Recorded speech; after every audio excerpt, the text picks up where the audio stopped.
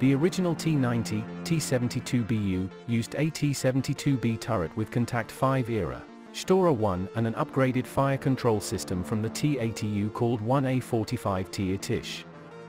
Here the Kontakt-5 is considered to be missing at the target spot. At the same time as the project called Object 188, which later became the T-90 or T-72BU, there was a more advanced prototype built called Object 187 with a better protected welded turret. In 2005, a version of this turret was put on the original T-90's hull and this became the T-90A. On the other hand, the Leopard 2A6 entered into service with the German Army in 2001. The first version of the Leopard 2 tank was produced for the first time in 1979. More than 3,000 Leopard 2s currently in service with 11 nations. Recently, it was reported that the Ukrainian army has received 21 units of this tank.